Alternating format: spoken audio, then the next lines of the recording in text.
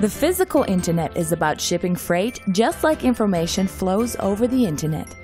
But do you truly know how that works? Did you ever wonder what route your email takes? Who owns the service that relay your message? Or which internet provider is used by your receiver? Probably not. And you don't have to. You rely on the internet to securely deliver your message to the receiver. Imagine a world where your message is a physical object and you are the sender or the receiver. To ship physical objects, you use the physical internet. Just like the network of servers form the internet, a network of hubs forms the foundation of the physical internet. A physical internet hub sends and receives products. Products may pass several hubs in this manner. Final delivery leaves from the hub closest to the receiver.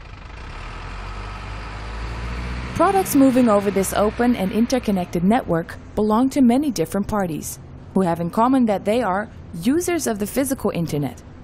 In this way, the physical internet is enabling full horizontal and vertical collaboration. Shipments are optimized for the whole network.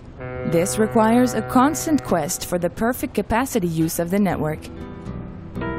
Let's look at the following example. A Spanish wine producer exports her wines to Canada, Scandinavia, and Asia. When a Norwegian business connection orders 1,000 bottles of wine, the wine producer knows she can use the physical internet. No need to look for optimizing the load or finding out the routing for the best service and lowest cost. The physical internet will take care of all that. But the physical internet does not only look at collaboration in transport.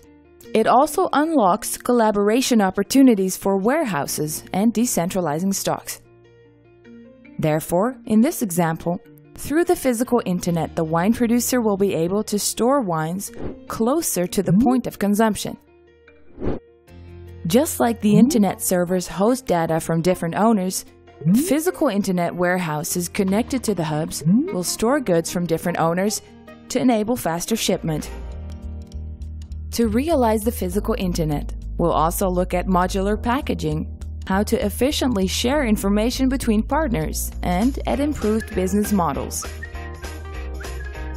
Physical internet will not be realized today, but it is the way forward to create a more efficient and sustainable supply network for our global logistics in 2050.